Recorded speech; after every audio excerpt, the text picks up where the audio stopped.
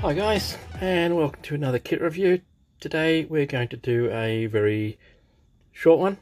Okay, so this is a Miniart kit. Kit number is 36040. It is Miniart's street section with tram lines, part of their Diorama series. So in this you get the cobblestone street section plus the tram supports. Okay, so this kit basically it's 356 millimeters long and 267 millimeters wide. Okay, so if you've got one of Miniart's trams, this is an ideal accessory to extend your base size. Right, so outside of the box, usual warnings, 14 plus, not for children under 3. On the ends, same again, just a repeat of the cover. And on the other side you've got photos of the actual street section itself, plus a couple of other.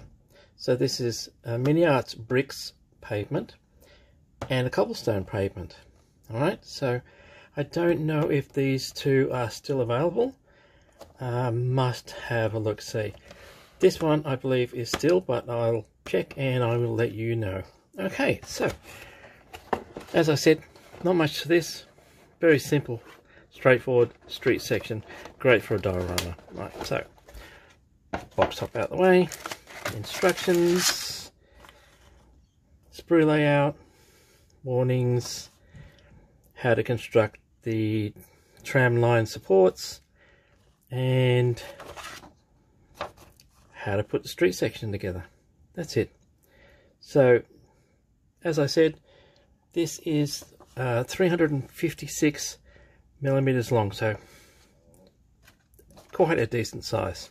Alright, so put that aside, and there you go, vacuum formed, one pack, 2 street sections, and the accessories. We'll have a look at those. Kit number is also on the bag, which is exactly what I like. So we'll put that away. Grab the knife. So this is standard Miniart vacuum form. Alright, so if you're not sure how to use it, how to make it, etc., although this is quite a straightforward glue together one, they do have an instruction video on their website. Alright, so you've got 2 pieces of street, which basically will go together like that. Nice detail. As with all vacuum form, you get holes and bumps. So bumps and things like this, you can just scrape them up. The holes is your choice. You can fill them or just pretend they're a hole in the actual brick. And pavement cracked and damaged, so that's something to remember if you're going to go for a new scene. You may want to try and fix up some of this damage. Tram lines, so tram lines have spots on them as well, so they'll have to disappear. Okay, that's those, and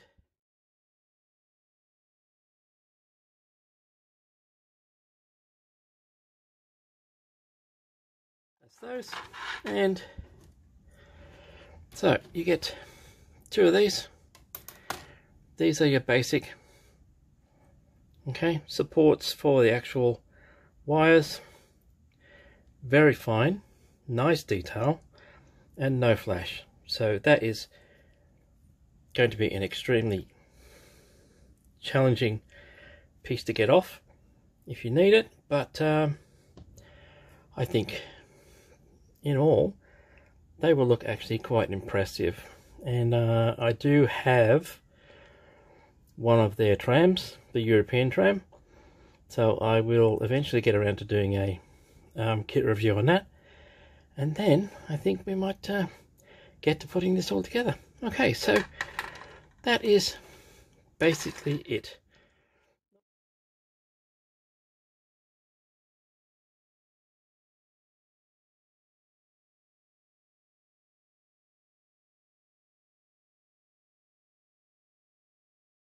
it. Not much to this kit, like I said. Basic instructions, basic diorama base. Okay, so like I said, if you've got one of their trams, this will be ideal. You can use this in any setting. Even if you haven't got one of their trams, then again, put a wall or a building behind here. There you go. Perfect diorama for your tank or vehicle or whatever. Okay, and that brings us to the end of this one.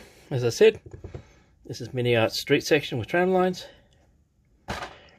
Cost me next to nothing. I think it's about 20 something dollars Australian, and I believe it is still available. Okay, so that brings us to the end of this one.